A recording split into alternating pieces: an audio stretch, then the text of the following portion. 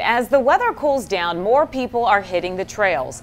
And one Valley woman is advocating for hiking safety after her brother died at Camelback Mountain. 12 News journalist Adriana Loya has her life-saving message.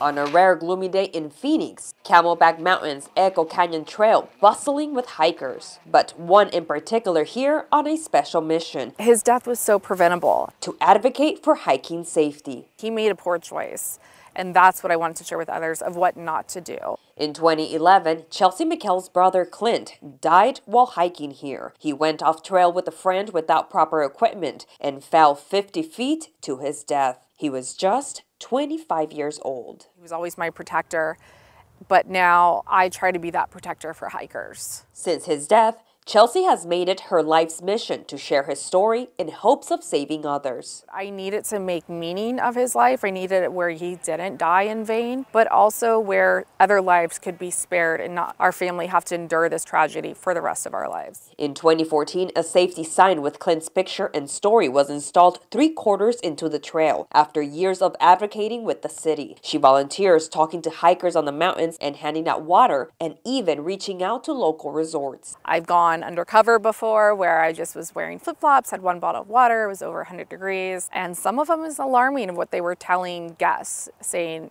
that's fine hiking flip-flops on Camelback, just walk slow, bottle of water is fine. So they weren't really educating them. With temperatures dropping, Chelsea pushing for safety measures to be followed. You have to be hydrated before you even begin your hike. When you're halfway done with your water, turn back around. Just listen to your body, just, evaluate yourself, because if today is not the day to hike and you're kind of bummed out that you weren't able to, you can come back another day more prepared because the mountain will still be here and so will you. Chelsea says she'll continue her passionate work, sharing her message in hopes of saving even just one life. I want you to come home safely to your family.